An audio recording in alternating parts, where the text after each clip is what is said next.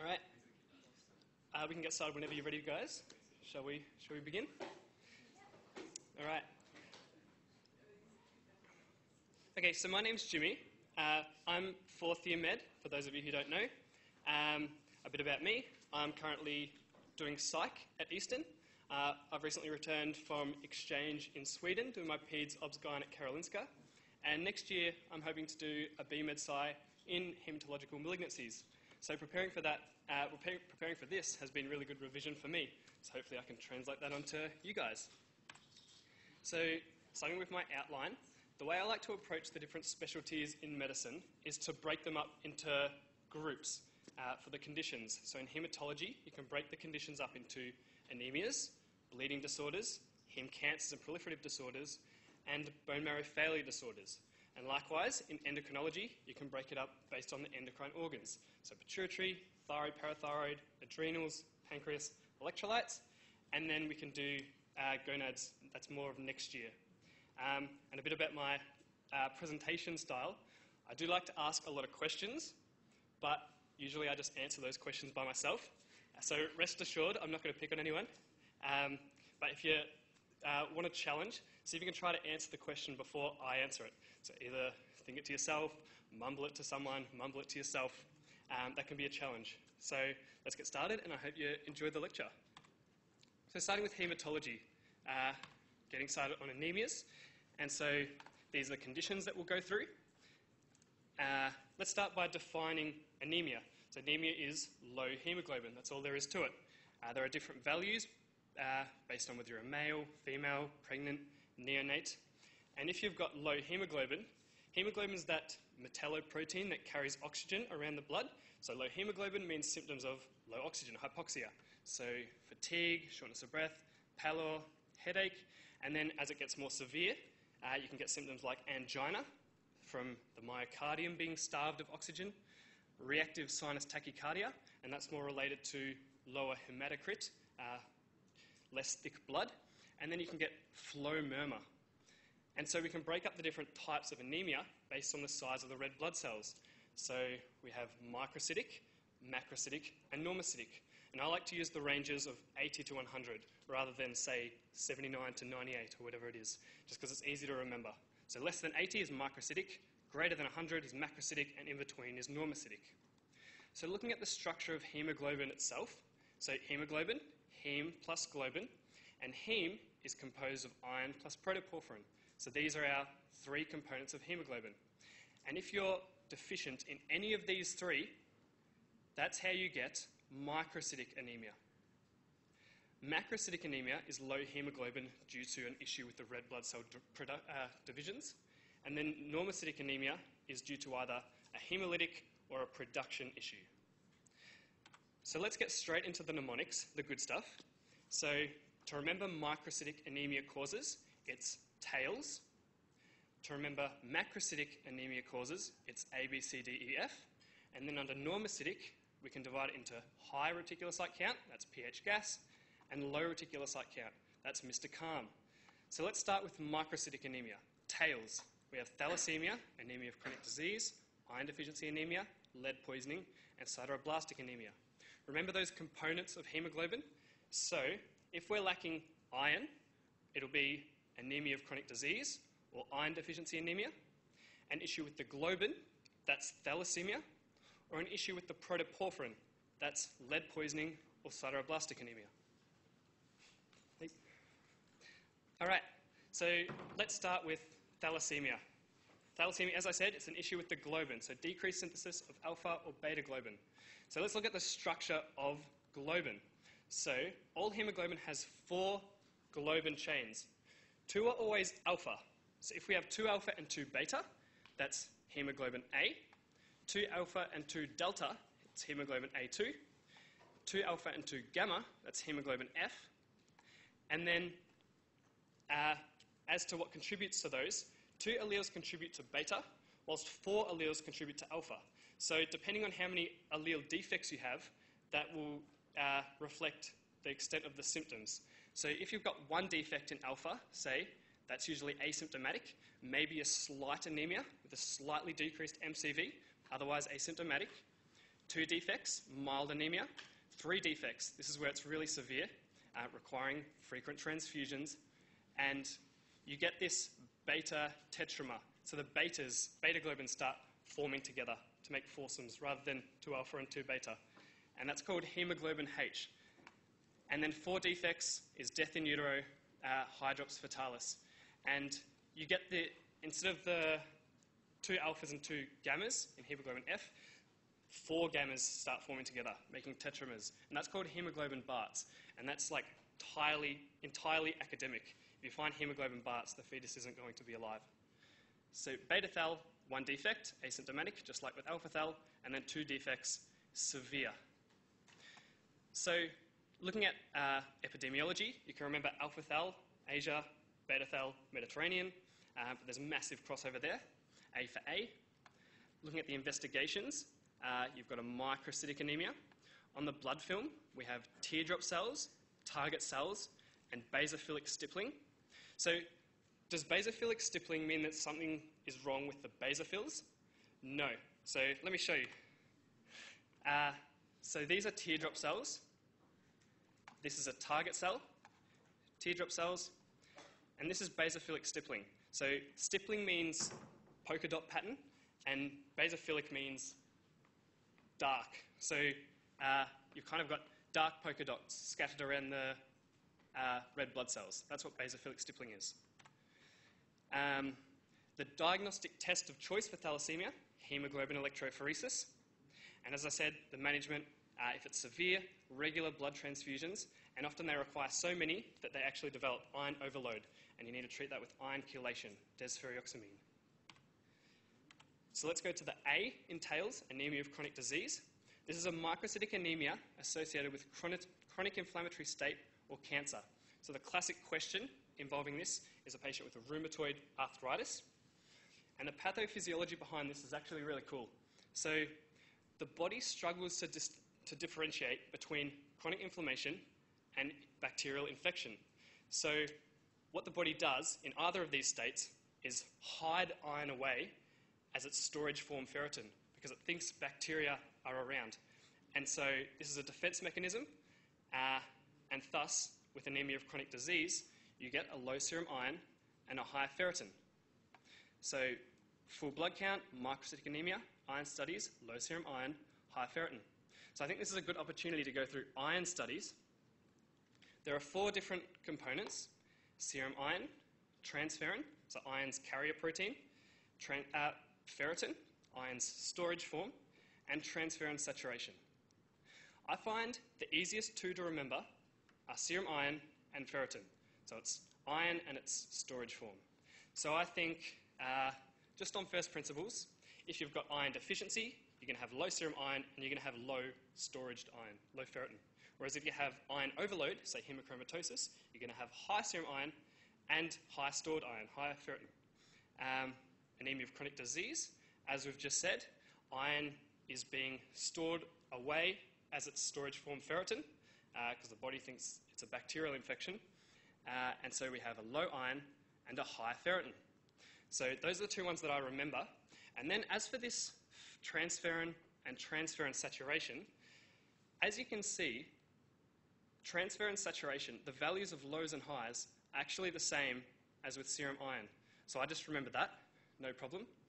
And then with transferrin, rather than think through this based on first principles, I kind of just look at ferritin and see it's backwards. The lows and highs are backwards. And just like that, I've got them all down. And that's how you can easily remember them. So moving on to the I, entails iron deficiency anemia. So microcytic anemia due to iron deficiency. So let's look at the etiology. So the primary one is blood loss due to heavy menstrual bleeding in women and GI bleeding. And GI bleeding is one that you can't forget. So like peptic ulcer disease, varices, Mallory-Weiss tears, diverticular disease. So let's say there's a 70-year-old patient, comes to ED, they're fatigued, pallor, they're deteriorating, and you check their hemoglobin and it's like 55, dropped from 2 weeks ago when it was 100. In that case, what is the first investigation that you've got to do? It's not an iron study, it's a gastroscopy. you've got to assume they're bleeding, assume the worst, and send them straight to gastroscopy. So another one that you can't forget is celiac disease as a cause of iron deficiency. Where is iron reabsorbed in the GIT? Duodenum. Duodenum is iron. And vegan diet. Don't forget that one. Signs and symptoms. Pica. So we all know about pica, craving for non-food items like dirt, paint, clay. And if you have pica for ice, that's called pagophagia. And that's specific for iron deficiency anemia. Kind of cool. You get nail changes like koilonychia, hair loss, glossitis, angulostomatitis. We have a microcytic anemia. And we have high platelets. And this is quite unique to iron deficiency anemia. So someone with microcytic anemia who has high platelets, iron deficiency anemia should be at the top of your list. And on blood film, we have these microcytic red blood cells. What is this? It's a neutrophil. These are our small red blood cells compared to the neutrophil, and they have these pale centres. That's called hypochromia. And management, give them iron, whether that's oral or IV. That's iron deficiency anemia. So now, yeah. On this occasion, would you do like that electrophoresis? Just to differentiate. Unless you have like a high index of suspicion for thalassemia, I think in a lot of patients you can kind of guess that it's probably iron deficiency. For example, let's say there's a question. There's a maybe like 25-year-old woman, and she's no symptoms, she's got anemia, low MCV, and let's say the GP might just assume that she's iron deficient and puts her on iron. So sometimes that happens. The question might be, she comes back, MCV, anemia hasn't changed, and that's where you've got to be thinking, maybe she's like alpha thal or beta thal minor. So no symptoms, and she's got that low MCV anemia. Yeah. But yeah, if you think it could be thalassemia, yeah, you can do the electrophoresis. Good one. So sideroblastic anemia. So why have I skipped lead poisoning in the tails mnemonic? Lead poisoning is actually a cause of sideroblastic anemia. So it's kind of a cop-out from the mnemonic's point of view. So sideroblastic anemia is microcytic anemia due to defective protoporphyrin synthesis. Let's look at this composition of hemoglobin again. Hemoglobin equals iron plus protoporphyrin plus globin. So iron and protoporphyrin combine together to make heme in the mitochondria. The way they do this is that iron comes into the cell, comes into the mitochondria, binds to protoporphyrin, and then the two leave together. Iron can get into the mitochondria, but it can't get out on its own. It can't get out without binding to protoporphyrin. Now, defective protoporphyrin synthesis can be congenital, so ALAS enzyme mutation, or it can be acquired, so alcoholism, lead poisoning, B6 deficiency. These all affect the enzyme or the production pathway for producing protoporphyrin. And so, as I said, if there's no protoporphyrin, iron goes into the mitochondria, can't get out, and so you get this build-up of iron in the mitochondria. And so you develop these iron-laden mitochondria that form a ring around the nucleus of erythroblasts. And that produces what are known as ringed sideroblasts. And so if you do a Prussian blue or a pearl stain, you can see these ringed sideroblasts. This is the nucleus, and this is the iron-laden mitochondria.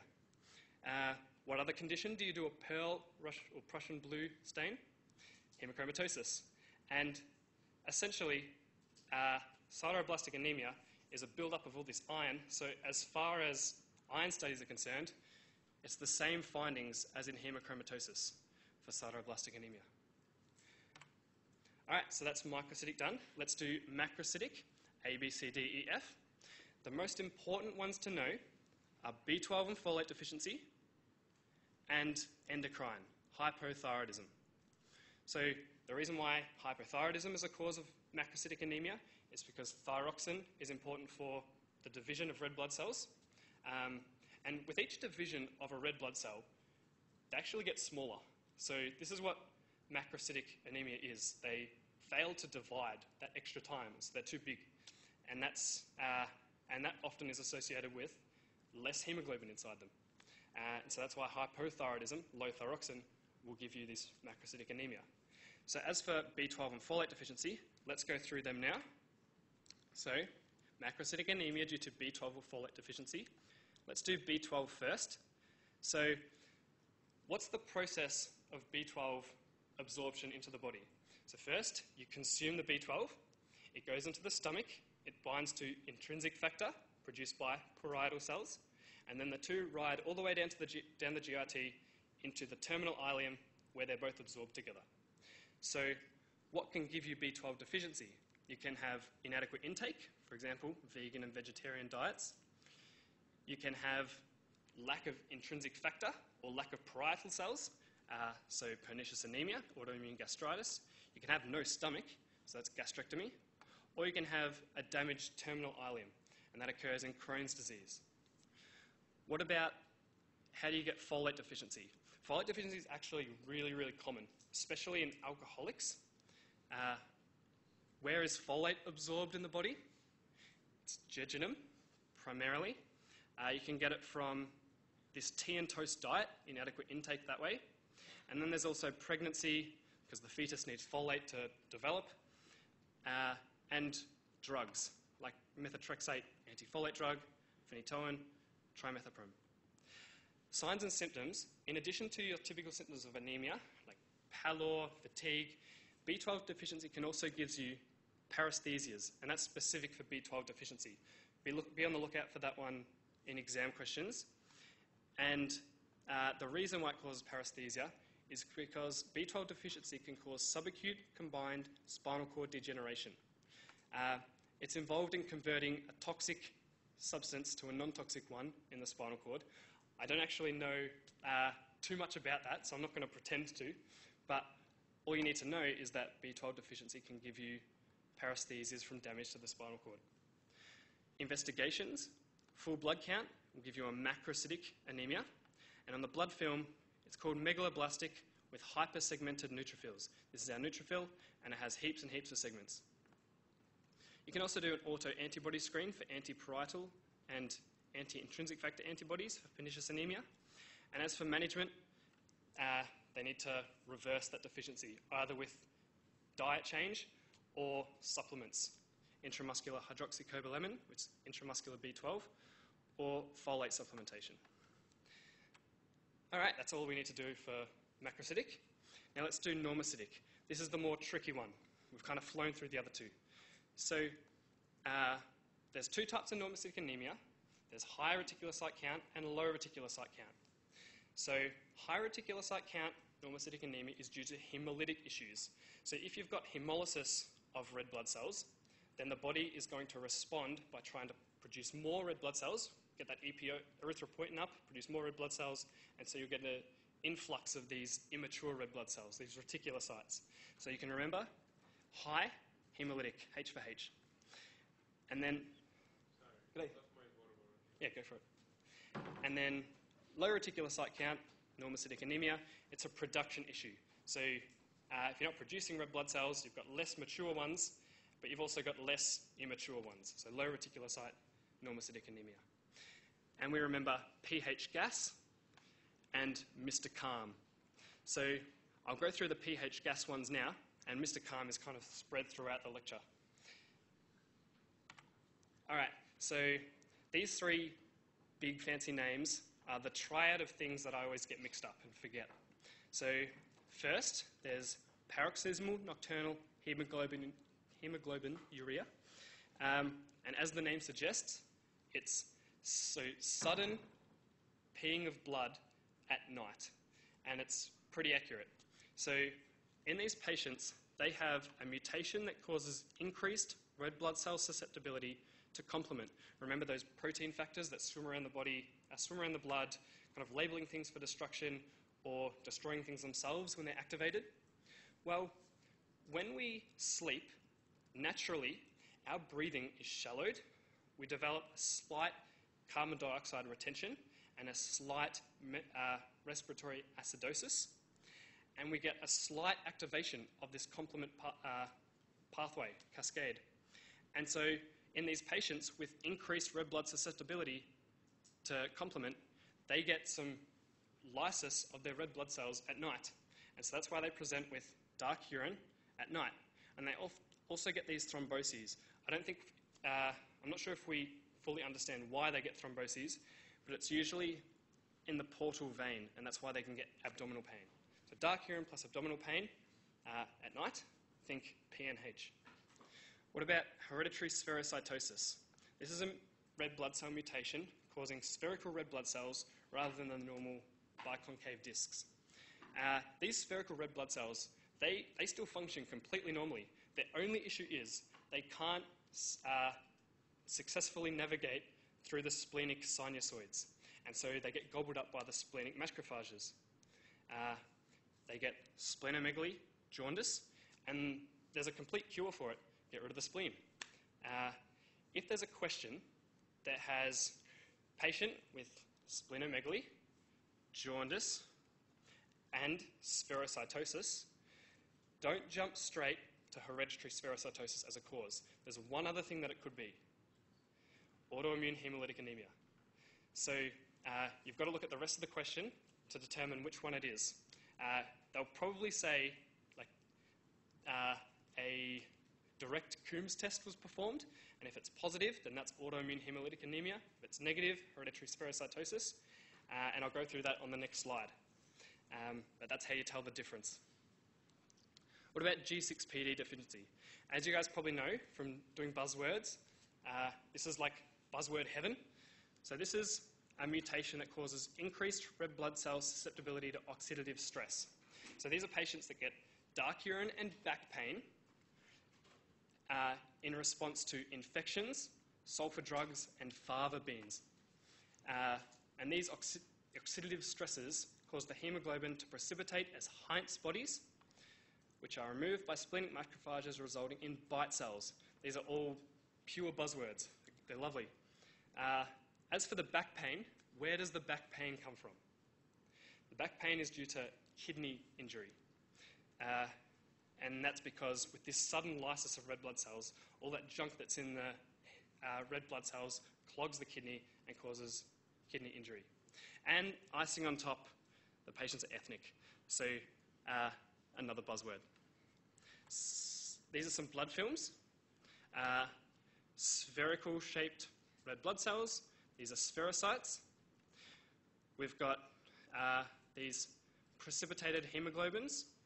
These are Heinz bodies for G6PD. And these red blood cells look like they've had bites taken out of them. These are bite cells for G6PD. Autoimmune hemolytic anemia. So this is the one I was talking about before. It's antibody-mediated red blood cell destruction. There are two types depending on the antibody involved. So there's IgG-mediated, and that's called warm, and there's IgM-mediated, and that's called cold. Why are they called warm and cold? Well, IgG-mediated tends to bind to red blood cells in the relatively warm central body, whereas IgM tends to bind to red blood cells in the relatively cold extremities. And so they both have slightly different management strategies. So cold, they literally avoid cold temperatures, and you can use these chemotherapy drugs if necessary. Whereas warm respond better to prednisolone, and if that doesn't work, splenectomy. Pallor, jaundice, splenomegaly, very similar to hereditary spherocytosis.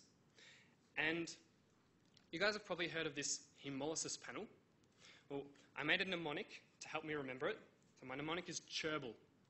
So it's direct Coombs, haptoglobin, unconjugated bilirubin, reticulocytes, blood film, and lactate dehydrogenase. What do all those mean? Direct Coombs test looks at the red blood cell membranes and checks if there's antibodies attached to them. So that will be positive in this one, negative in hereditary spherocytosis. Haptoglobin is a protein that swims around the bloodstream. Its sole purpose is to pick up free hemoglobins that pop out to be recycled. And so if you've got hemolysis with lots of free hemoglobin being spewed out, then your haptoglobin are going to pick those up, and as a result, your free haptoglobin, which is what's measured here, will decrease. That's why haptoglobin is low in this condition. Unconjugated bilirubin is going to be high because all those hemes are recycled. First step in the recycling process, unconjugated bilirubin. Reticulocytes will be high. Blood film, just like this. And lactate dehydrogenase. Lactate is a measure of tissue injury. It's released during tissue injury, and this is an autoimmune destructive disease. We're going to get high lactate dehydrogenase. Yo. So what would that panel look like for spherocytosis? Just like this, just spherocytes. Yeah, but like the lactate and all the other blood tests, like blood film, lactate, reticulocyte, are they going to be higher? All right, so direct Coombs is going to be low, and most of these others will be similar because this is a hemolytic condition. So haptoglobin will be low, unconjugated bilirubin will be high, and it kind of depends if it's like an acute attack.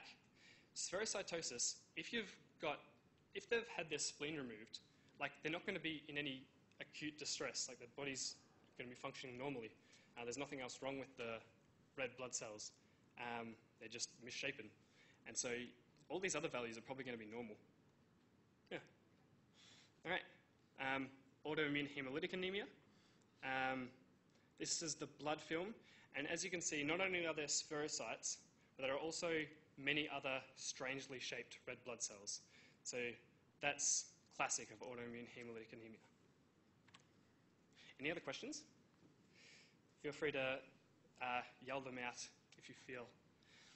Sickle cell anemia, as you guys know from this blood film, we've got sickle-shaped red blood cells, and they're not as functional, so they can lead to anemia, but they can also clog our vessels, and that leads to your sickle cell crises and your microocclusions.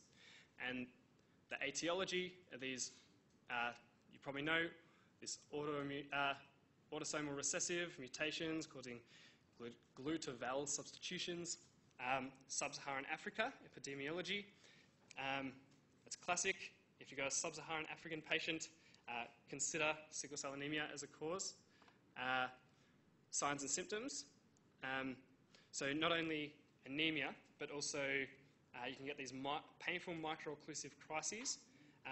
So like when jumping into cold water, you can get some vasoconstriction, and it increases the likelihood that these sickle-shaped red blood cells will occlude the vessels, so you can get pain like that. There's splenomegaly, and the body often destroys its own spleen. That's called autosplenectomy. And dactylitis in children. That's like fat sausage-shaped fingers in children. Sickle cell crises are when major vessels get obstructed, and like the pulmonary vessel. So you can get severe 10 out of 10 crushing chest pain radiating to the back and spine, fever, tachypnea. I think the management is what you guys really need to know. So splenectomy at a young age, if the spleen doesn't destroy itself.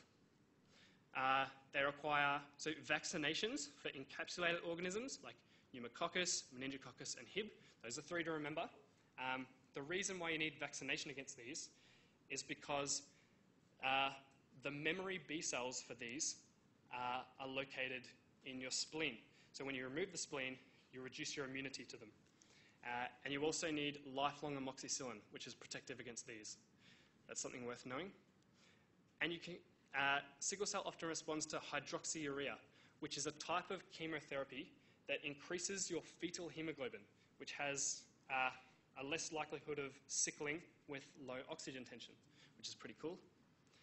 And sickle cell crisis management, ABCs, analgesics to treat that intense pain, and oxygen therapy, high flow oxygen therapy to increase oxygen tension, which reduces sickling, as well as blood transfusion. All right, this is the last thing I've tacked onto anemias. Febrile neutropenia, as the name suggests, it's fever plus low neutrophils. In other words, it is an infection and no way to deal with it. So this is a medical emergency. As a result, you jump straight onto tazocin as an empirical antibiotic. This is a dreaded complication of chemotherapy, and so often chemo patients are strictly monitored for their neutrophil count. And you can give them GCSF, that's granulocyte colony stimulating factor, to boost their neutrophil count. And the only reason why all chemo patients aren't just given GCSF at the start is because it's so expensive. And by the way, this word nadir, it means projected trough. So they have either newts less than 0.5 or higher than 0.5 but with a projected trough of less than 0.5. Septic screen, you've probably heard. There are 4 components that are present. It's full blood count with differential, CRP, blood culture, and urinalysis with MCS. And you can also add on these other things depending on if you have any suspicions, like is your infection arising from the lungs, you can check the chest x-ray. Are you fearing that it could be in the CSF, lumbar puncture? And quick quiz, what is this? Neutrophil. What about this one? This is also a neutrophil, but it's slightly less mature. You can see it's not yet hypersegmented in its nucleus. So this is what's called a band. What about this one? Lymphocyte. This one, with all these dark granules scattered throughout the cell, you can't even see the nucleus. It's a basophil. What about this one? 2 lobes to its nuclei and all these pink granules, eosinophil. And then this one, the biggest white blood cell, it's a monocyte. All right, so we've done the anemias, and now we're on to the bleeding disorders. And I think we're making pretty good time. So we'll start with the easiest one, immune thrombocytopenia. This is low platelet count due to IgG antiplatelet antibodies. And this usually presents in young children, often 2 weeks post-infection, and this is a really important one to know more for next year, but it does come up in 3rd year. And your only symptom is widespread petechiae, as you can see on this little bub here. And your lab finding is isolated thrombocytopenia. That's the only thing you see. So if you've got a patient, they've got bruising, and you look at the lab values, and all you see is low platelets, immune thrombocytopenia. As for management, in children, it's often conservative because it can resolve by itself in weeks or months. They need to avoid NSAIDs because they can be antiplatelets, and they need to avoid contact sports because they increase risk of bleeding. And then with the adults normally, or with children who don't respond, the stepwise therapy is PRED, IVIG, and then splenectomy, last line. All right? Microangiopathic hemolytic anemia. This is where things start getting a little bit tricky. So these are 3 that you guys really need to know. Thrombotic thrombocytopenic purpura, hemolytic uremic syndrome, and DIC. So what all these 3 have in common is that they produce microthrombi on small blood vessel walls that shear red blood cells as they attempt to go past. And this results in schistocytes, or as I like to think of them, shear schistocytes, because they get sheared. Also called helmet cells. And this is what they look like. These are schistocytes. They kind of look like helmets. Yep. So let's start with TTP. So in TTP, you get these microthrombi because of unusually large von Willebrand factor molecules that accumulate in endothelial cell walls and they trap platelets. And the reason you get this is because of a ADAM-TS13 enzyme deficiency. Now, TTP presents with a pentad. And I've used the mnemonic, I made this one up, it's not very good, RAT-FN. And so there's renal failure, anemia, thrombocytopenia, purpura, fever, and neurologic dysfunction. And by neurologic dysfunction, this could be confusion, seizures, syncope. And TTP is a medical emergency. So you need to jump straight to plasma exchange and prednisolone if you have a high index of suspicion. You don't wait for the ADAM-TS13 enzyme assay to come back, straight to plasma exchange. Hemolytic uremic syndrome actually presents really similarly, and you can actually use the same mnemonic. So it's a triad, and you use RAT, renal failure, anemia, thrombocytopenia. And so if you've got these symptoms, and you've got no fever or neurologic dysfunction, think hemolytic uremic syndrome, and if they've presented with a seizure, then you're thinking more TTP. So very similar. HUS is due to E. coli 0157H7, secreting a Shiga toxin, and it's usually preceded by diarrhea because it's enterohemorrhagic E. coli, EHEC. As for DIC, you guys know this. It's a widespread activation of the coagulation pathway, so you get simultaneous clotting and bleeding. Most common cause is sepsis, and so they get hypotension, some renal failure, and also simultaneous bleeding, thrombosis, with low platelets, yet high PT and APTT. Does that make sense? And so I think that's a good segue into talking about coagulation cascade and inherited bleeding disorders. So the coagulation cascade, I think, is like mnemonic heaven. So let me show you what I mean. So let's do a bit of a recap. There is the intrinsic pathway, which has these 4 factors, and the extrinsic pathway, which has this one. They both come together at factor 10. The common pathway, 10, 5, 2, 1. All right? So firstly, intrinsic pathway dictates the APTT. And you remember that table tennis is played inside, right? Whereas extrinsic pathway dictates the PT. And you can remember that tennis is played outside, all right? So these two come together, they're factors, to the common pathway, and it goes 10, 5, 2, 1. And these factors in mathematics are all factors of 10. 10, 5, 2, 1. Easy? All right. Extrinsic pathway, really easy to remember. It's just 7. That's all there is to it. 7 tissue factor, just remember 7. As for the intrinsic pathway, we've got 12, 11, 9, and 8. So how you remember? So you start with 12. What's the last letter in the word 12? It's E. And so next one's 11. Last letter is N, so 9. Last letter is E, so 8. Last letter is T, 10. It's convoluted, but it works. And just like that, we know all the factors in the coagulation pathway. So if we're deficient in factor 8, this is haemophilia A, we're going to have a prolonged APTT and a normal PT. If we're deficient in factor 9, also a prolonged APTT and a normal PT. What if we're deficient in von Willebrand factor? Well, von Willebrand factor is actually involved in the survival. It's required for the survival of factor 8.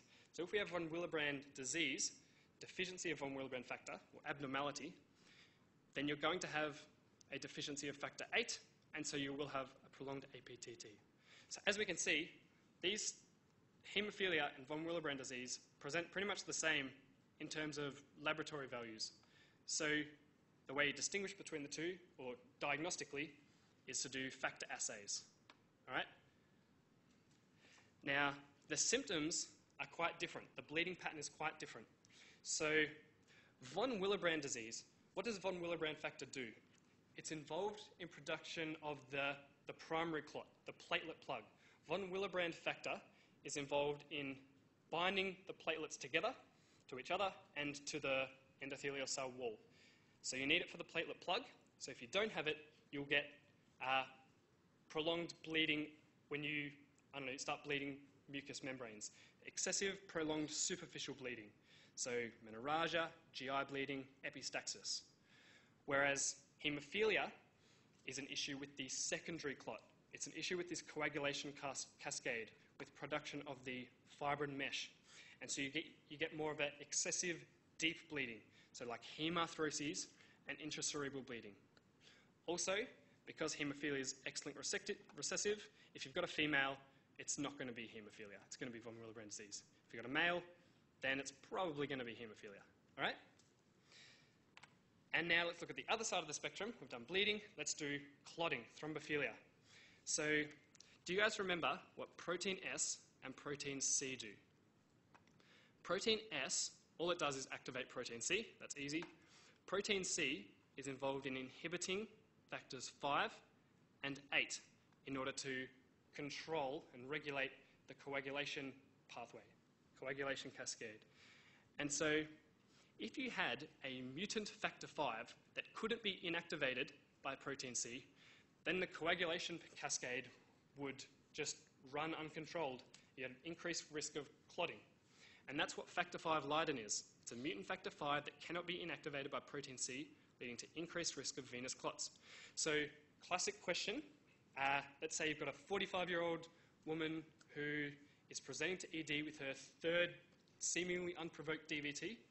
You've got to do factor 5 Leiden, so thrombophilia screen for factor 5. What you'll be testing for is activated protein C resistance. All right? Antiphospholipid syndrome, it's another thrombophilia, and you've got this lupus anticoagulant that's causing increased propensity for clotting. And the name is actually a misnomer. So lupus anticoagulant is actually a prothrombotic factor. And as you'll know, the buzzword, recurrent miscarriages. You've got to be looking at antiphospholipid. What about heparin-induced thrombocytopenia? This is one to keep in mind. So this is an autoimmune response against the normal heparin platelet factor 4 complex. So the classic case is patient comes in with DVT, they're given low molecular weight heparin, they go home, they come back a week later, you check their platelets, and they've dropped suddenly from 300 all the way down to like 40. That's when you need to stop the heparin straight away because they're having HIT, and you need to give them vitamin K and a non-heparin anticoagulant, such as apixaban, rivaroxaban. Make sense? Any questions? Cool. All right, now we're getting to the good stuff. This is heme cancers and proliferative disorders. So this is the cell production hierarchy, if you like. So we've got a hematopoietic stem cell, and we've got our lymphoid line, and we've got our myeloid line. Now, a lot of people struggle to tell the difference between ALL and CLL, and AML and CML. So let me just explain it now. AML is a cancerous mutation that occurs up here. So ALL, cancerous mutation that occurs up here at the lymphoid progenitor level. Whereas CLL, the mutation occurs down here, a bit further down the pathway. All right? AML is where the mutation occurs up here at the common myeloid progenitor level. And this is where it gets a bit tricky. Myeloproliferative neoplasms are when the mutation occurs down here. Myeloproliferative neoplasms, there's 4. CML is an issue with this one, myeloblast, so you get excessive granulocytes, predominantly basophils. The other 3, there's polycythemia rubra vera, excessive erythrocytes, and then there's essential thrombocytosis and primary myelofibrosis, and that's an issue here with the megakaryocytes. Those 2 are very similar conditions. So recap, ALL, CLL, AML, myeloproliferative neoplasms, CML, polycythemia rubra vera, essential thrombocytosis, and primary myelofibrosis. All right? Does that make sense? Yeah. All right, so let's do ALL and CLL. So looking at the name, acute lymphoblastic leukemia versus a chronic lymphocytic leukemia. The L's don't stand for the same thing. Lymphoblasts are higher up in the hierarchy than lymphocytes, right? So one's problem with lymphoid progenitors, one's problem with naive B cells. And so let's look at distinguishing characteristics, because the signs and symptoms are quite similar for these leukemias. So ALL, kids, you guys know this, and then CLL, elderly. And CLL is really, really common. What are the distinguishing characteristics? So we need to do a bone marrow biopsy. This stands for bone marrow aspirate and trephine. Aspirate is the fluid part that you get from the bone marrow biopsy. Trephine is more the solid part. And then, so you need to do a bone marrow biopsy for ALL, because you need to distinguish it between ALL and AML for chemotherapy purposes. Whereas for CLL, you don't have to do a bone marrow biopsy. This is so common, and it's not an emergency condition that you have to treat straight away. Usually you can wait years and years for CLL. So a flow cytometry is all that is required for that to make the diagnosis. Chemotherapy is required for ALL, whereas it's not required immediately for CLL. And what else? Last thing, CLL will produce characteristic smudge or smear cells on blood film. This is what they look like. So these cells are so fragile that when you do the blood smear and you look at it under the microscope, they'll just be broken. They'll be smudged. All right? CLL. This is ALL, and you can see all these big lymphoblasts scattered throughout the bone marrow. All right, let's do AML and CML.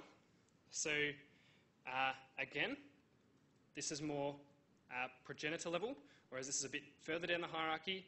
Myeloid cells, predominantly granulocytes. All right, so let's look at distinguishing features. Both present at the similar age group, so you can't really tell from that. AML have these characteristic myeloblasts with hour rods when you look at a blood film.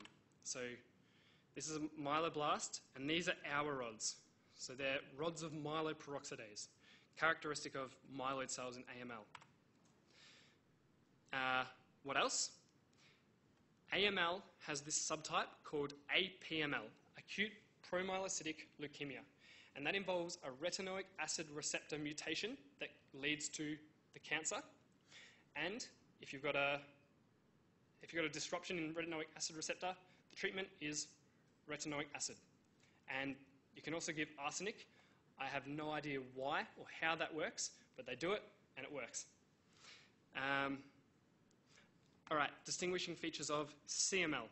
So this is our 922 chromosome translocation, producing a small 22. That's our Philadelphia chromosome. G'day. And we've got a BCR-ABL fusion gene. And this produces an overactive tyrosine kinase. How do you treat that? Tyrosine kinase inhibitor, imatinib. What else?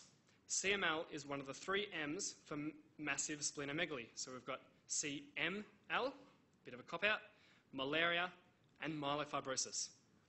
3 M's of massive splenomegaly. What else?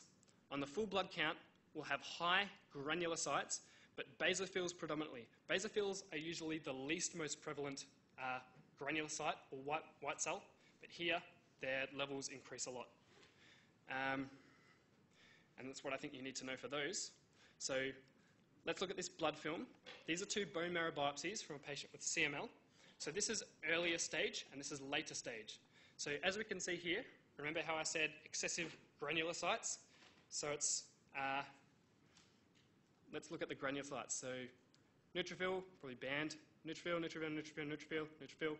Eosinophil maybe, basophil, basophil, lots of granulocytes. Whereas on this one, it's become more basophilic granulocytosis. So we've got more basophils, all right? This is later stage CML. All right, let's do the lymphomas. So, common question, I've asked this many times because I keep getting a different answer. What is the difference between lymphocytic leukemia and lymphoma? Now, the answer I often get, and I really don't like it, is that one occurs in blood and one occurs in lymph. And sure, that might be true, but it doesn't explain to me why lymphocytic leukemias can give rise to lymphadenopathy.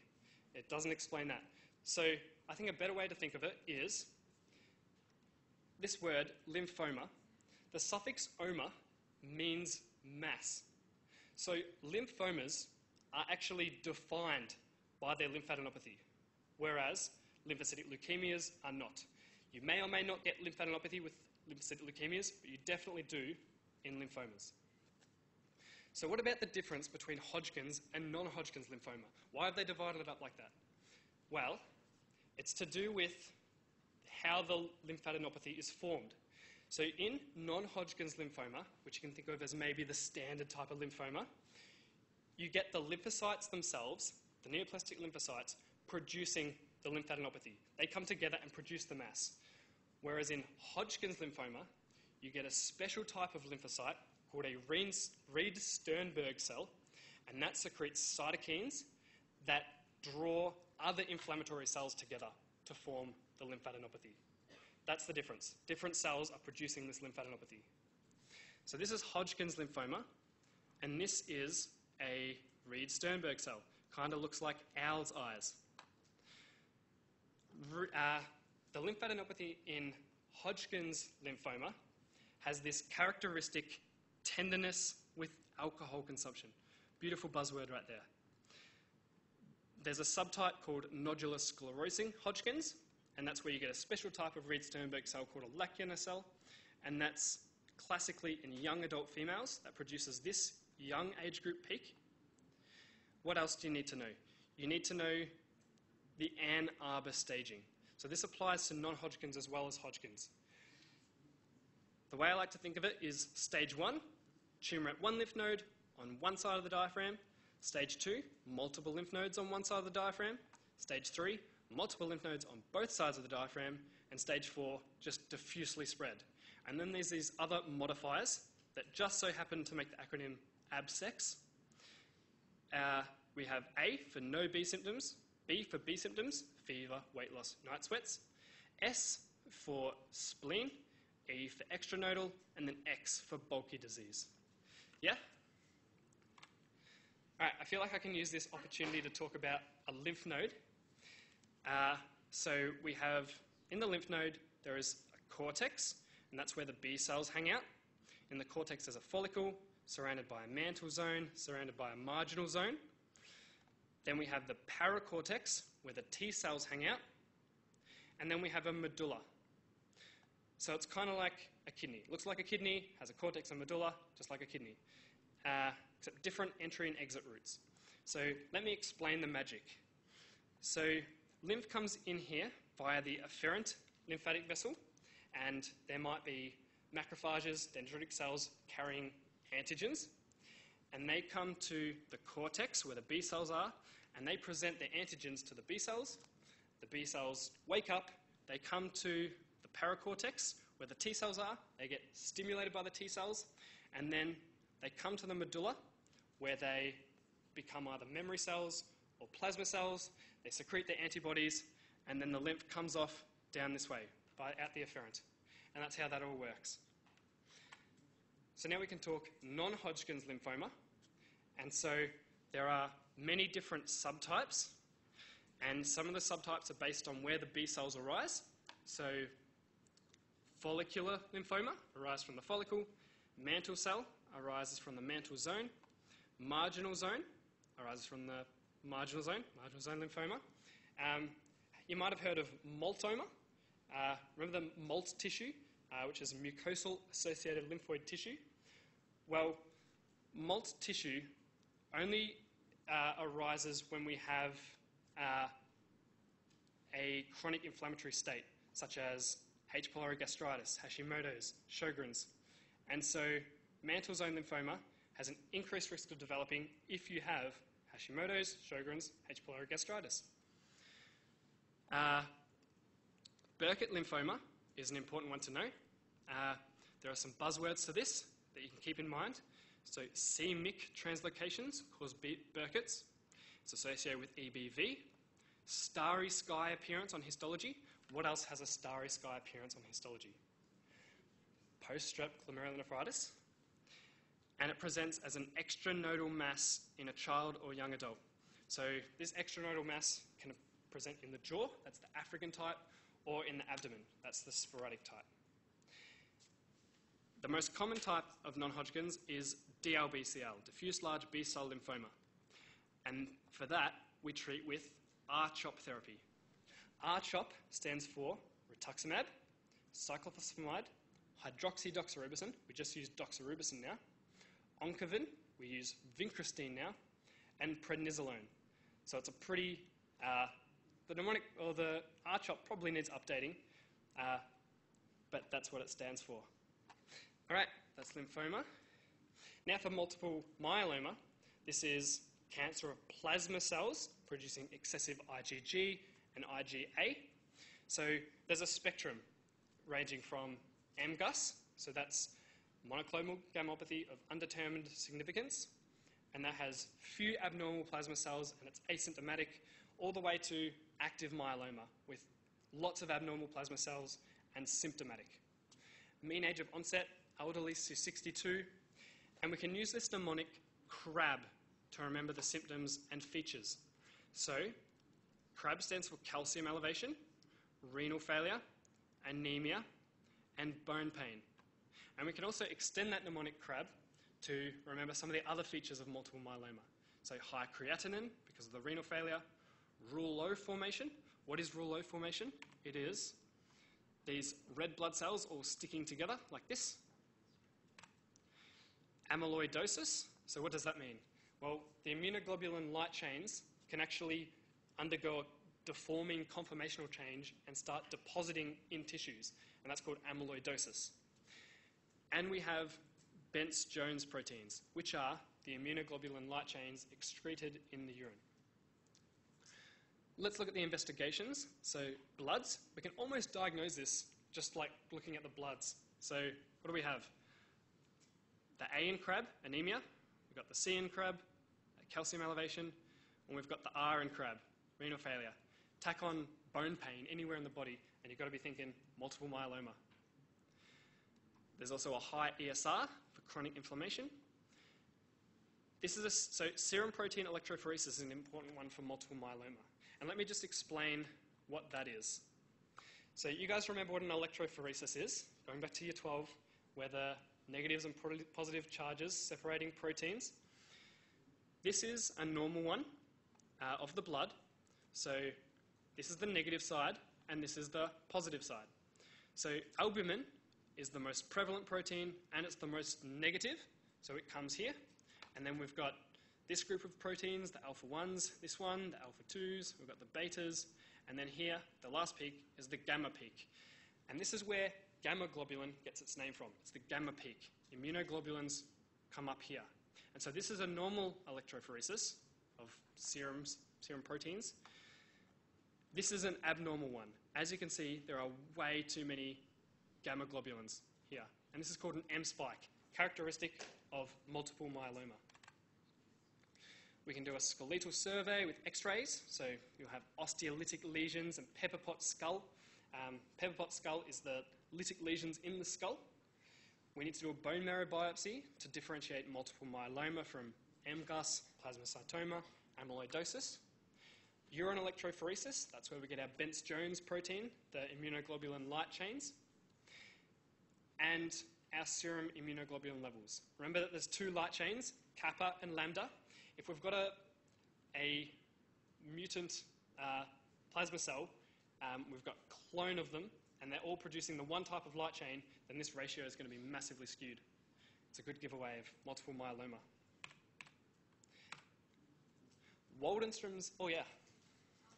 So, what would, for serum protein electrophoresis for thalassemia, what will happen there? Good question. I don't know. Yeah. Hemoglobin electrophoresis, it's probably different. I don't know, maybe they separate the different hemoglobin out. Good question. All right, Waldenstrom's macroglobulinemia. This is kind of a variant of multiple myeloma in that the mutant plasma cells produce IgM rather than IgG or IgA. IgM is this one, and IgMs tend to club together, thickening the blood. And so you get this symptoms of hyperviscosity syndrome, like hyperviscosity syndrome, like visual blurring and headache. And this is very rare, but it's a differential to keep in mind. Systemic amyloidosis, we're getting close to the end of heme. This is deposition of amyloid proteins. So amyloid refers to any protein that has undergone a structural change increasing its beta sheet content. So it can be systemic or it can be organ-specific. So examples of organ-specific is like the A-beta amyloid in Alzheimer's. So as for systemic, the most common one, primary amyloidosis, is with this immunoglobulin light chain from multiple myeloma. So when you have multiple myeloma, you always need to do a bone marrow biopsy with Congo red staining under polarized light, and you get this apple green birefringence just here. And another buzzword to know, we get pale and waxy appearance of organs. As you can see from these kidneys, looking very pale and waxy. That's what you need to know for amyloidosis. And now, rounding out the cancers, the rest of the myeloproliferative neoplasms. So, quick recap. CML, polycythemia rubra vera, essential thrombocytosis, and primary myelofibrosis. Now, this one, excessive red blood cells. Essential thrombocytosis has excessive megakaryocytes, which tend to give rise to excessive platelets, whereas primary myelofibrosis, the deformed megakaryocytes tend to give rise to, or they tend to produce excessive platelet-derived growth factor, and that's why you get the marrowfibrosis. So in early stages of both of these conditions, they look very, very similar. Hard to distinguish between them. So for these three, let's look for distinguishing characteristics so we can pick them out. So polycythemia rubra vera, it's the most associated one with JAK2 mutation, 95% versus 50 and 50. You get this aquagenic pruritus, which is kind of unique. It's where a patient goes into the shower and then they develop this intense itch from the water contacting their skin. And the reason why that is because not only do you have excessive red blood cells in polycythemia rubra vera, you also have excessive mast cells. So when the water touches the mast cells, they produce the histamine and you get that intense itch. And you also have, so all these red blood cells, you have a higher hematocrit, thicker blood, and so you have an increased tendency for thrombosis, clotting. So you get increased risk of clots everywhere. DVT, stroke, hepatic vein, Budd-Chiari. What else? We have a low erythropoietin. The body's like, please stop making these red blood cells. The cancer's just like, no way. And the management, phlebotomy. Just pull out the blood. Essential thrombocytosis, what do you need to know? All you need to know, excessive platelets. And by excessive, I mean greater than 1,000, where, 400, 450 is the cutoff. And management, antiplatelets, so aspirin, clopidogrel. What about primary myelofibrosis? What do you need to know? It's one of the causes of massive splenomegaly. We get these teardrop red blood cells on the blood film, and that's because the marrow is so fibrosed that it starts crying. No, the red blood cells struggle to get out of the bone marrow and they deform themselves in the meantime. And when you do a bone marrow biopsy, it's so fibrosed that you can't get any fluid out. It's called a dry tap. Characteristic features of myelofibrosis. All right, and the last section in heme failure disorders, and we've almost done all of heme, these two, aplastic anemia and myelodysplastic syndrome. What is the difference between these two? So aplastic anemia, as you probably know, complete bone marrow failure. So we've got pancytopenia, low everything, and marrow hypocellularity. What about myelodysplastic syndrome? Now, some of you might think, wasn't myelodysplastic syndrome previously actually called a pre-leukemia? Isn't it very similar to AML, which is kind of on the other side of the spectrum, excessive blood cells? I'm sure you're all thinking that, right? Well, the difference with myelodysplastic syndrome is that these cancerous cells are actually have a greater propensity to just undergo apoptosis as soon as they leave the bone marrow. So you may get excessive cells in the bone marrow, but then they just die as soon as they leave.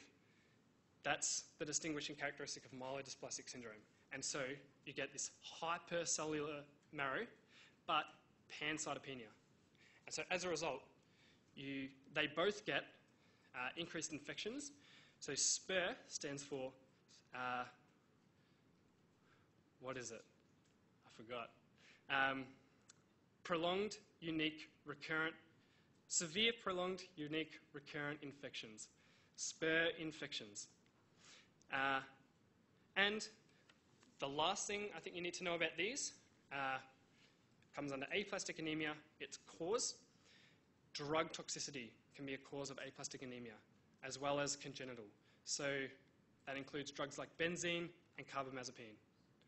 All right? And that's all I think you need to know about those two.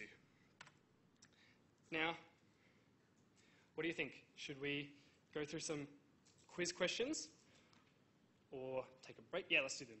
All right, I got one nod. I'm happy with that. All right.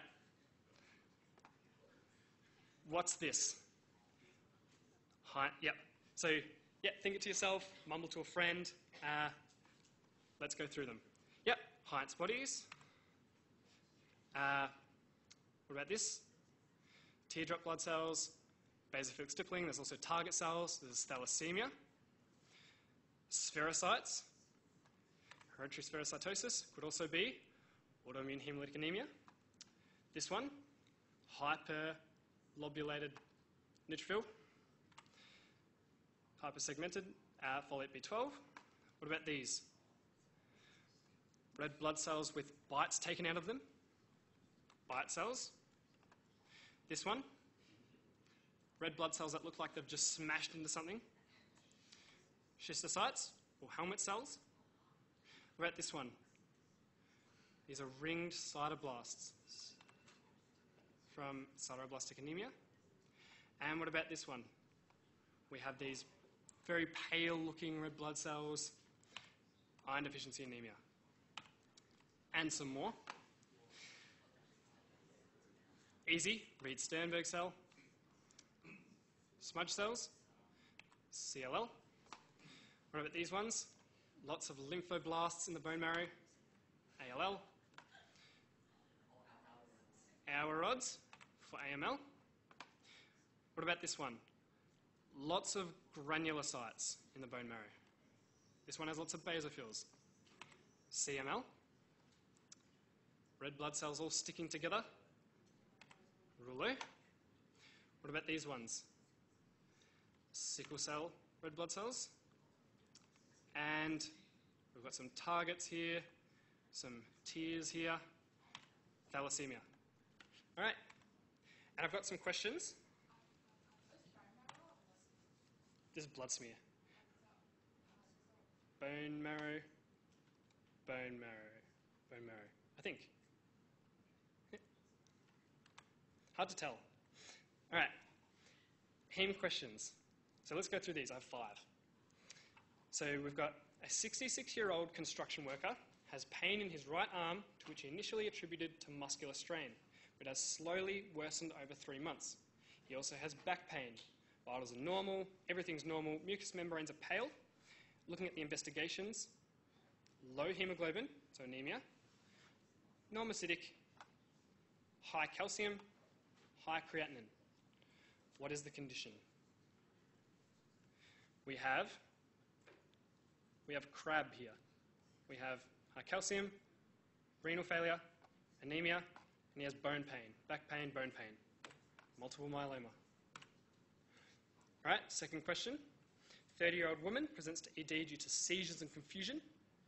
She has a fever, bruises on her arm, which her husband believes are injuries due to the seizure, very pale, no past medical history, creatinine is high, and blood film shows helmet-shaped cells.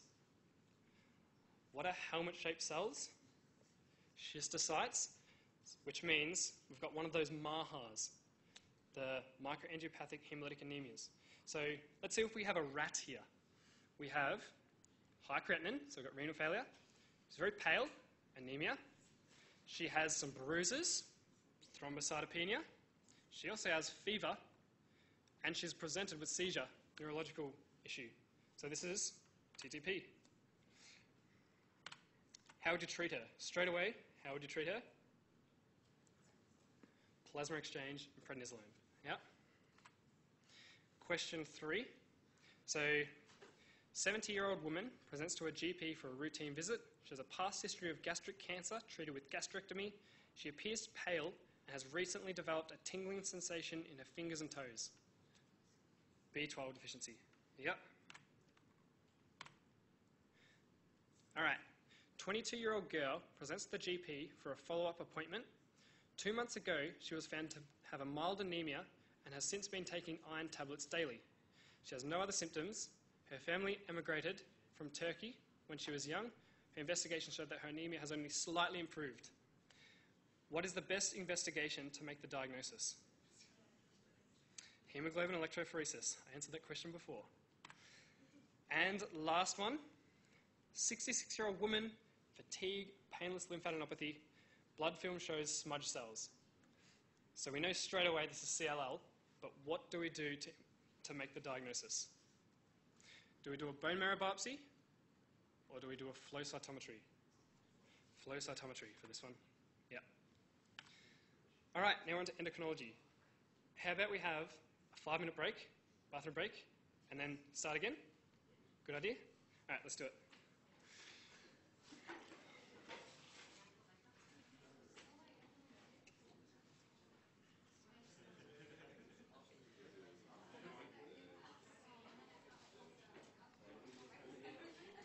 No worries. All the best.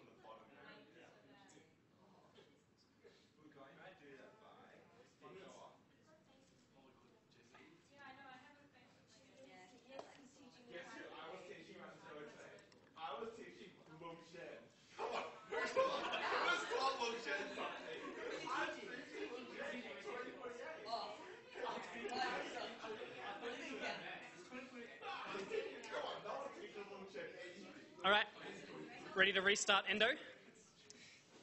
Okay, let's get started. So, like with heme, we can break it up into subgroups. So we have pituitary, thyroid, parathyroid, adrenals, pancreas, electrolytes. So let's get started, starting with pituitary. And I can do some recap of second year along the way, mostly for my benefit. So, hormones of the pituitary. We've got, from the anterior lobe, we have our ACTH, we have TSH, we have these gonadotropins, prolactin, growth hormone, and then posterior lobe, ADH, and oxytocin. And these are the conditions that we're going to go through. So starting with hypopituitarism. This is probably the most confusing one out of the whole endocrine, because there are so many components to it. So it's decreased production of one or more pituitary hormones. So there's a couple of different types of presentation with hypopituitarism. So the first one that I can say is pan-hypopituitarism, so decreased everything. And some of the causes of that are, so pituitary apoplexy. So the patient has excruciating headache, visual disturbance, ophthalmoplegia, and that's because they had an adenoma that has suddenly ruptured and it's just spewed blood all over the pituitary and has just killed off the whole pituitary. You've also got Sheehan's syndrome, which is a big one for next year. So patient gives birth and then suddenly they lose a lot of blood and the pituitary is just starved of blood right there. So pituitary has a separate blood system. And that can cause pan-hypopituitarism. And there's also hemochromatosis. So just iron completely saturates the pituitary, killing off everything. So in this condition, we'll lose everything, particularly ACTH, and that gives kind of a central Addison's because the whole cortex isn't working properly. The only thing that is working properly is aldosterone. So we have normal aldosterone, normal blood pressure in pan-hypopituitarism because the renin-angiotensin-aldosterone system is ACTH independent. Renin-angiotensin-aldosterone system is ACTH independent. We also have a central hypothyroidism because we've lost our TSH, and we have lost our gonadotropins, and we've lost our prolactin. And so we'll get those respective symptoms. You can also have a pituitary adenoma that enlarges and compresses only like the surrounding structures. So you can lose just one or two hormones.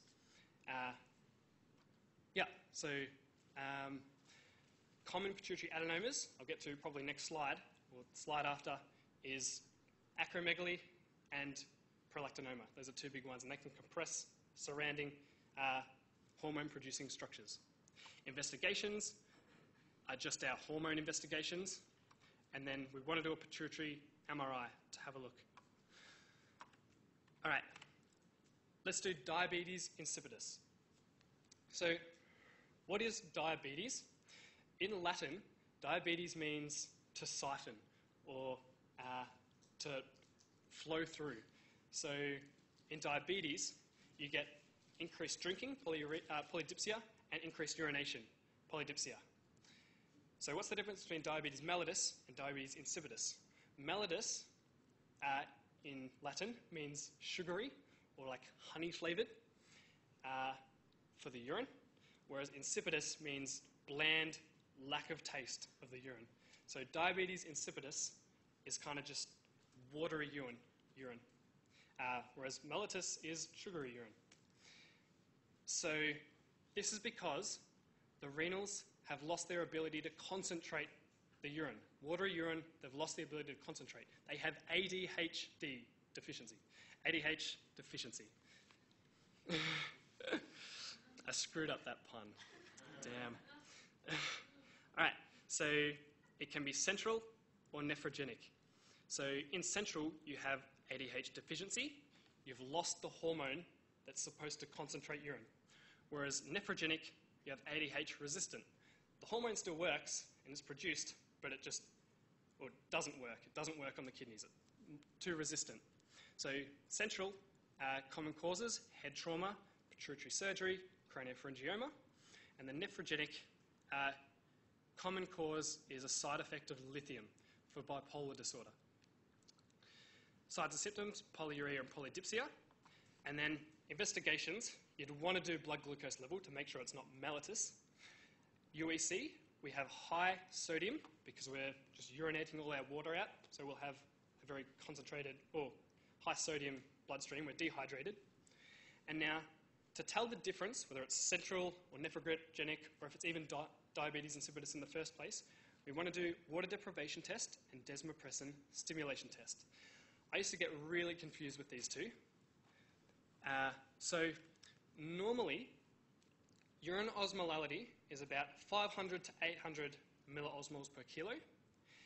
And if you starve yourself of water, the urine will become more concentrated, yeah? So this number will increase, 800. And so starving yourself of water, that's water deprivation test. And so if you have psychogenic polydipsia, which is you just habitually drink more and more water, then you're going to have a normal response. You starve them of water, their urine osmolality goes up. In diabetes insipidus, you can't activate that ADH. So even if you starve some of water, their urine osmolality will still be low. So water deprivation is how we work out if it's diabetes insipidus or if it's something else. So now we've done that. Now we know it's diabetes insipidus, and now we want to figure out which one it is. Is it central or nephrogenic? That's where we do a desmopressin stimulation test. So this is where we give the person desmopressin, which is like synthetic ADH. If they have central, which they normally have ADH deficiency, if you give them ADH, you're fixing the problem. So their urine osmolality will improve. It'll return to normal. Whereas if you have nephrogenic, even if you give them ADH, it'll still do nothing because they've got ADH resistance. And so there's little or no change in nephrogenic. And then you can cater the management to what type it is. So if they've got central, desmopressin fixes the problem. So they can treat it like that. Whereas nephrogenic, treat underlying cause. For example, if it's a lithium side effect, maybe change the dose, change the drug. Or there's sodium restriction, drink lots of water, and thiazides can help with that as well. All right, pituitary tumours. So two big ones to know, acromegaly and prolactinoma. Acromegaly is excessive growth hormone production, and that can be before the epiphyseal plates close, that's gigantism, or afterwards, that's acromegaly. It's usually due to a pituitary somatotroph adenoma, 99% of the time. 1% of the time, it's a neuroendocrine growth hormone releasing hormone secreting tumour. That's usually gastrointestinal tract, very uncommon. You guys know the signs and symptoms. Facial feature coarsening, macroglossia, jaw nose enlargement, frontal bossing, large hands and feet. You know, you need a different hat size, classic things. As for investigations, so do we want to check their growth hormone level? No, because growth hormone level fluctuates throughout the day. So we actually go one step down line and we check their serum IGF level, the insulin-like growth factor 1, which is increased from growth hormone. So that's a more reliable test, serum IGF-1. Then we can do an oral glucose suppression test to confirm that this is excess GH, acromegaly. And normally, you give someone glucose, their growth hormone production will decrease. But in this person, with acromegaly, it won't. Poor growth hormone suppression. And then pituitary MRI. Reason for pituitary MRI, we want to see how big it is, where exactly it's located, so we can do a transsphenoidal surgery, where you go through the nose and get out the tumour. Really important to remember the complication. So the main complication, the reason why they die, is cardiomyopathy. This is the reason why we need to treat them, because they'll die from cardiomyopathy. And diabetes mellitus is another complication of acromegaly. One thing else that I didn't know where to include this, about performance-enhancing drugs. I said I would. So if you've got a patient, this is a common question. Let's say the patient in a question is an athlete. They're an athlete, or they're a bodybuilder, or they're a weightlifter, or even like a cyclist. If it specifically says that they are fit in any way, then they're on some illegal drug, all right? So if they're a weightlifter, bodybuilder, they're on steroids, definitely, and they have some steroid side effect. Maybe they have high LDL cholesterol or low HDL cholesterol. They're definitely on steroids. Whereas, I don't know, other common ones, someone taking thyroxine who's an athlete, someone taking growth hormone, and then another one, let's say you have a 25-year-old female who works in a pharmacy and she's trying to lose weight but can't lose weight. She's on either insulin or thyroxine, all right? Some tricky ones. So, prolactinoma, excess prolactin, and this is due to pituitary lactotrophic adenoma. Signs and symptoms, if it's in a female, you get amenorrhea, galactorrhea, and then for male, loss of libido, erectile dysfunction, and then, you know this one, bitemporal hemianopsia, loss of your temporal visual fields, classic for prolactinoma, and then investigations, serum prolactin, pituitary MRI, computerized visual fields, and as for management, there are two ways to go, medical, surgical. So you can go dopamine agonists like bromocriptine. So this is more if it's a tiny pituitary adenoma. They've got no symptoms. You've just found a high prolactin on some routine bloods. Then you can do bromocriptine. But if they have severe symptoms, then you'll need to do surgery. All right, that's that. So thyroid, parathyroid. So slight recap, thyroid gland produces thyroid hormone, calcitonin from parafollicular C cells, and it is stimulated by TSH from the pituitary gland. So let's compare hyperthyroid and hypothyroid. I don't need to go over this much at all because I'm confident that everyone here can tell if someone has hyper or hypothyroidism. Hyper, weight loss, increased appetite, heat intolerance, amenorrhea. Hypo, weight gain, decreased appetite, cold intolerance, menorrhagia.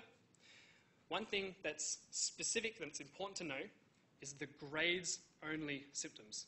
So if someone has exophthalmos or pretibial myxedema, and your options in EMQ are hypothyroidism or Graves, hypothyroidism will be wrong. You can't do that. You can't leave it open to all those different options of hypothyroidism. You've got to choose Graves because these are Graves-specific features. And that's because fibroblasts behind the eyes and shins have TSH receptors. So this is specific to Graves because Graves has anti-TSH autoantibodies that triggers these receptors and increases secretion of glycosaminoglycans in this area. Yeah? All right. So let's do hyperthyroidism. So hyperthyroidism is thyroid hyperfunction, thyroid overactivity. Thyroid toxicosis is excess thyroid hormone, excess T3 or T4. Hypothyroidism does not always equal thyroid toxicosis. It usually does. So if you have an overactive thyroid, you're usually going to produce more thyroxine, more thyroid hormone. But you can get excessive thyroid hormone due to other things, like, for example, Hashimoto's thyroiditis, which is a cause of hypothyroidism. So in Hashis, you get destruction of the thyroid. So those destroyed thyroid cells spew out their thyroid hormone, and hence you get thyroid toxicosis from Hashimoto's thyroiditis. It's a transient, it's called Hashi toxicosis. Causes of hyperthyroidism. So the three big ones, Graves, which type 5 hypersensitivity reaction. The anti-TSH autoantibodies stimulate the TSH receptors.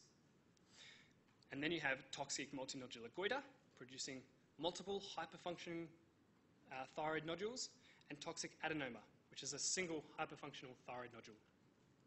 Risk factors, young females for Graves, family history, smoking can trigger thyroid eye disease specifically, and complication, thyroid storm. So remember this, severe fever, severe tachycardia, extreme restlessness. Now, investigations, there's kind of like a triad of investigations to remember. First thing, thyroid function tests, so TSH and T4, T3, T4. So it'll be low in hypothyroidism. And all you really need to do to check whether it's hyper or hypo is the TSH. It'll be low in hyper and high in hypo. So, OSCE situation, when your brain doesn't work at all, just look at TSH, whether it's hyper or hypo. Thyroid autoantibodies. So, in Graves, you'll have anti-TSH receptor antibodies.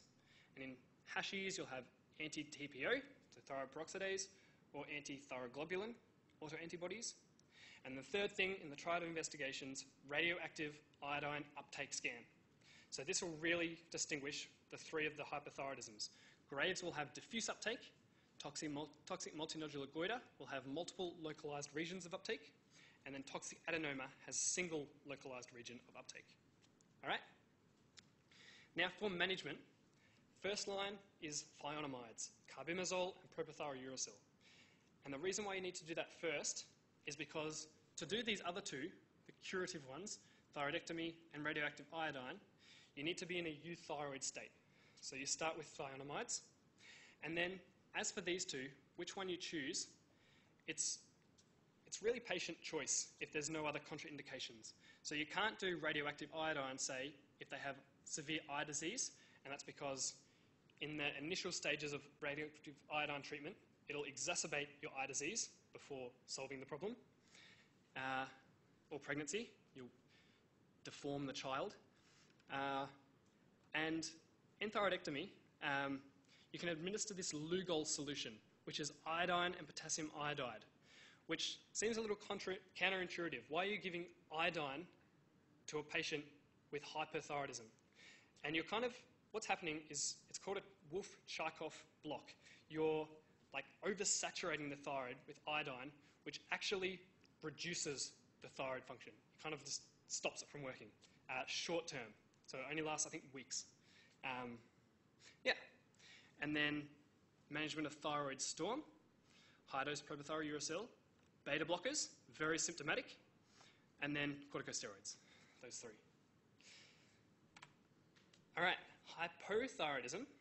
This is thyroid underactivity, leading to low T3 and T4. Two big ones to know are Hashies and subacute thyroiditis. So Hashies is autoimmune thyroid destruction by anti-TPO or anti-thyroglobulin antibodies. And this produces a transient thyrotoxicosis initially before you get hypothyroidism. All right? As for subacute de Quervain's thyroiditis, this is a post-viral thyroid inflammation, and it presents as a tender enlarged thyroid. So this is the only one that has a tender enlarged thyroid.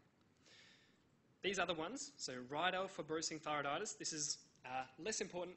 It's extensive thyroid fibrosis with a hard as wood, non-tender thyroid, classically in a young female. And then euthyroid sick syndrome, it's also called low T3 syndrome.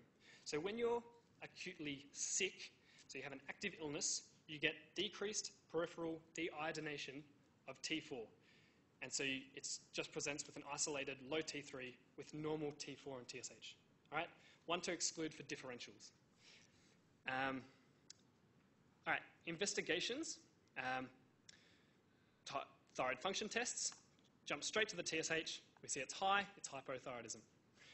And remember that in hypothyroidism, T4 isn't always low. Initial stages, say Hashies, it's going to be high, Hashitoxicosis. As for management, Hashies, you start with a thionamide, propylthiouracil, and then you follow that by thyroxine. Then for de Quervain's, you can just do NSAIDs and it will resolve by itself. Rydell's, corticosteroids. All right, thyroid cancer. So let's jump straight to carcinomas, because that's where the exam important stuff is. Thyroid adenomas are more common, so keep those in mind. But carcinoma, there are 4 types of thyroid carcinoma. And you can remember it using the mnemonic, please feed my alligator. Papillary, follicular, medullary, and anaplastic. And this mnemonic works really well because the order of those 4 are in order of worsening prognosis, increasing age, and decreasing incidence. All right? So papillary, most common, youngest patient. So you get this painless, palpable, solitary nodule in a young female. classically. What are the first two letters of papillary? It's somoma bodies for P and antinuclei, often antinuclei for A. That's how I remember. It's pretty shit mnemonic, but works. Orphan antinuclei, this is what they look like, which I think is really creepy. Follicular,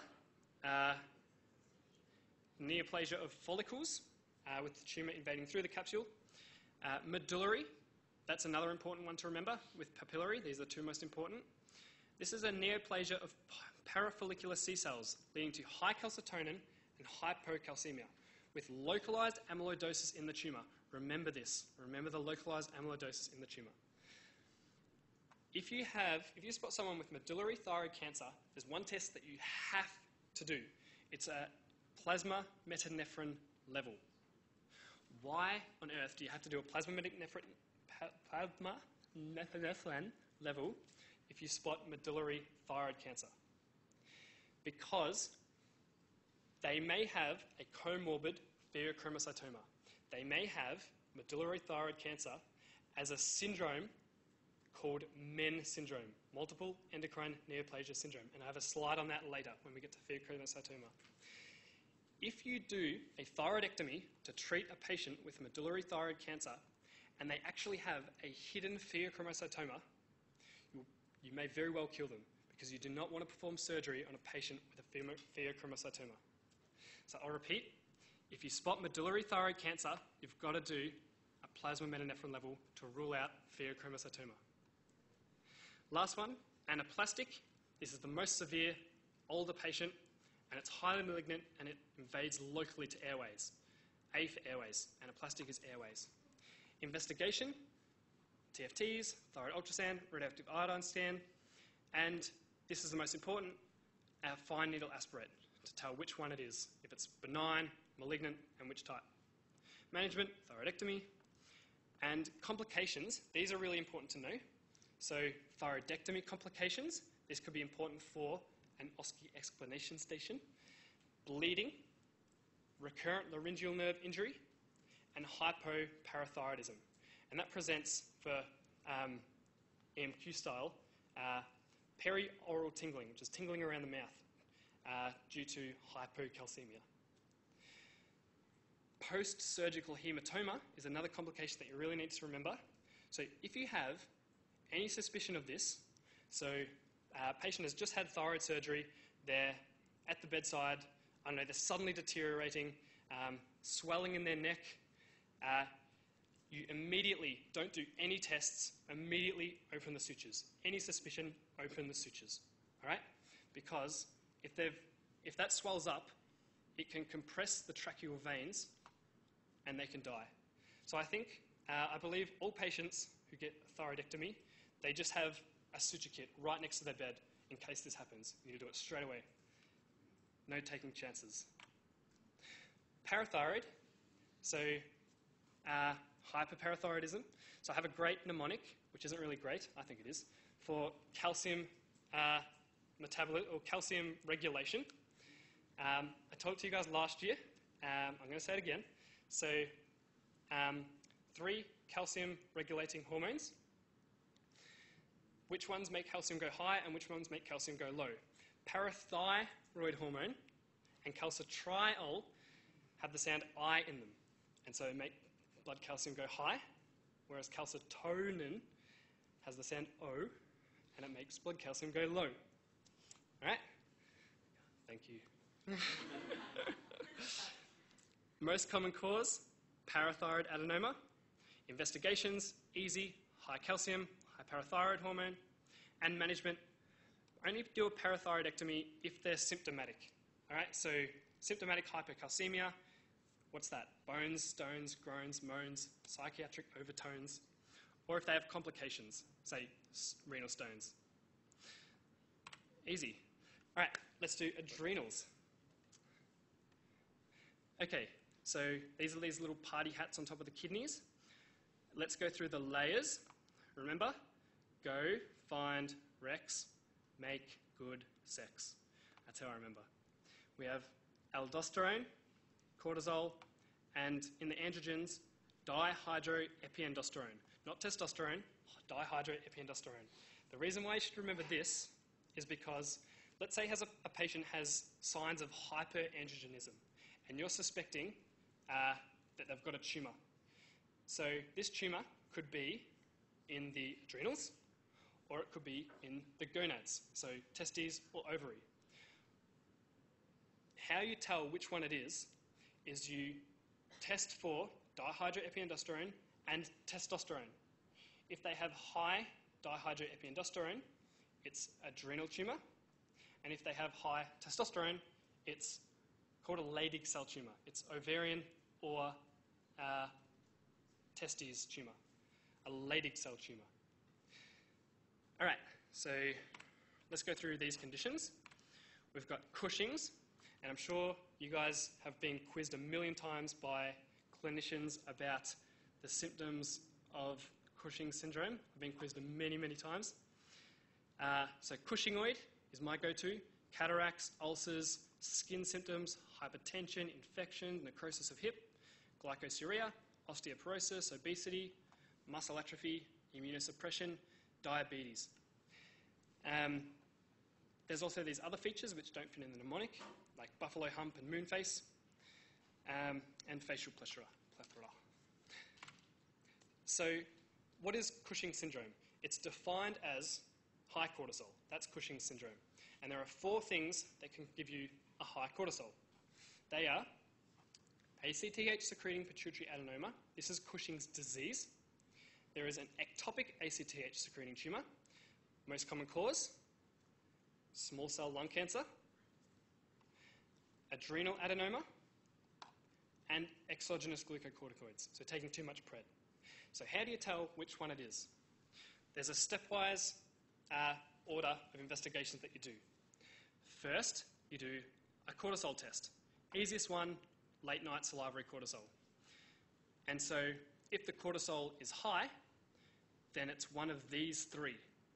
So we exclude exogenous glucocorticoids because they're too much pred, so their whole axis will be decreased. So low cortisol, low ACTH. So then we can get rid of that one. Second test is actually to choose a different one of these and confirm your result. Next test is plasma ACTH level. If it's high, then it's one of these 2. If it's low, then it's adrenal adenoma. All right? Last test is high-dose dexamethasone suppression test. And this test is to distinguish which one of it is.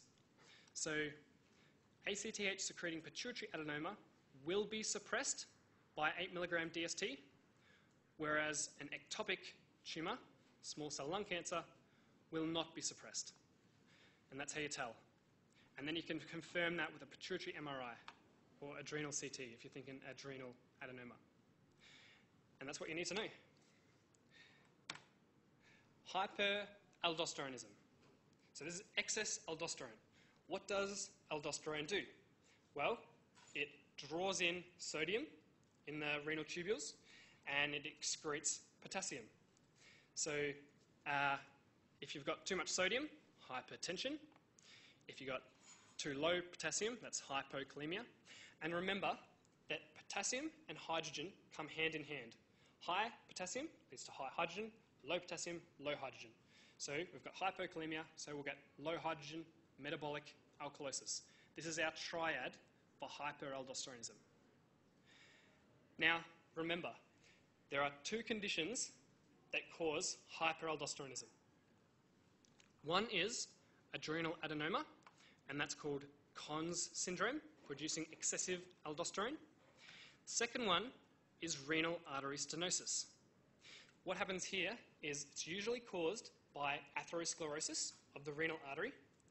And if you get narrowing of the renal artery, so the kidneys are the ones that produce the aldosterone. And so narrowing of the renal artery, the kidneys get less perfused, and as a result, the kidneys think, shit, the body's losing blood. Blood pressure is going down in the body. I need to produce more aldosterone to fix this. And so it does. it produces more renin, which activates the renin-angiotensin-aldosterone system. So more renin and more aldosterone. And so, to distinguish between which one it is, you need to check the aldosterone and you need to check the renin. So adrenal adenoma will have high aldosterone and low renin, negative feedback, whereas renal artery stenosis will have both high renin and high aldosterone. Yeah? Signs and symptoms are similar for both: hypertension, polyuria, irritability, anxiety. Management: aldosterone antagonist like spironolactone and or adrenalectomy. So our investigations: we know potassium's low, ABG or VBG for metabolic alkalosis, and we need to do this aldosterone-renin ratio to determine if it's cons or if it's renal artery stenosis. Now that we've figured out which one it is, let's say it's adrenal adenoma.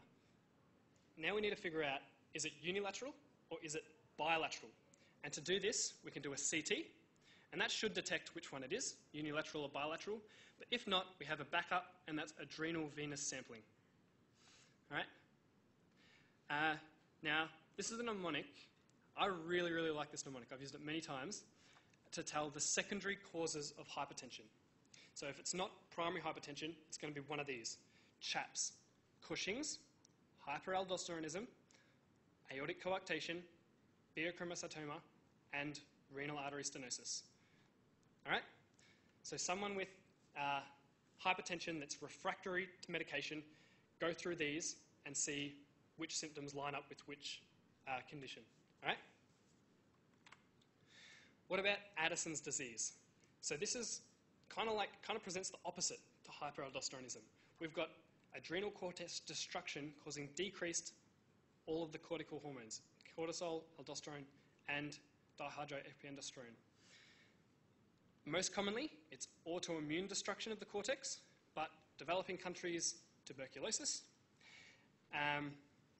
And this is an important one to remember: Waterhouse-Friderichsen syndrome. This is hemorrhage of the adrenals and destruction because of meningococcal septicemia.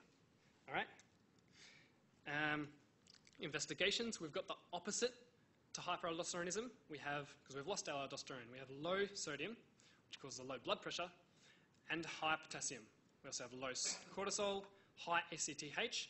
There's nothing wrong with the pituitary, so we've got a high ACTH trying to get that cortisol up, but nothing's happening. And diagnostic test of choice: it's what's called a synectin test, ACTH simulation test. Synectin is it's artificial ACTH, and you give them that, and it does nothing because our adrenals don't work. Now, signs and symptoms. I like to remember the Ds, and you remember Nadida from first and second years? She told me these ones. So the Ds of Addison's disease: decreased blood pressure, decreased weight, depression, and dark skin. The dark skin is a bit of physiology, so hyperpigmentation, because you get increased ACTH, trying to ramp that cortisol up, and ACTH and melanocyte-stimulating hormone are both derived from POMC, higher up in the hypothalamus. You guys probably know that. Management: adrenal crisis, do your ABCs, IV hydrocortisone, which is a cortisol, and IV dextrose. You can possibly give a mineralocorticoid, but it's actually not that important. As for long-term replacement of glucocorticoids and mineralocorticoids, in men, you don't often need to replace the androgens because the testes can produce a lot of that. Whereas in women with decreased libido, you can give androgens. And last one for adrenals: pheochromocytoma. This is a tumour of adrenal medulla producing excess catecholamines, adrenaline. I like to call this condition pheochromocytoma because I really like a disease named after me, pheochromocytoma. All right, so etiology: it's usually sporadic, but 35% can be due to some kind of syndrome. And this is where the men's syndromes come into play. Some of you may have heard of this, but I don't think I was taught this at Monash last year, but it's important to keep in mind. So there's three. There's Men 1, Men 2A, and men 2B. Why they didn't go 1, 2, 3 is beyond me. So these are really, really hard to memorize. So the best I've found is 3 Ps, 2 Ps and 1 M, 1 P and 2 Ms. So pituitary, parathyroid, pancreatic, and then there's pheo, parathyroid, medullary thyroid, and then there's pheo, medullary thyroid, and mucosal neuroma / marfanoid habitus. All right? Men 2A and 2B are the ones that have pheo and medullary thyroid together. Now, signs and symptoms. I made up this mnemonic, and it works. Phaeochromosatoma. So P stands for palpitations, H for headaches, A for anxiety panic attacks, and E for excessive sweating. So there's some other differentials here. So before you jump to phaeochromosatoma, consider hyperthyroidism and panic attacks, because phaeochromosatoma is actually really uncommon.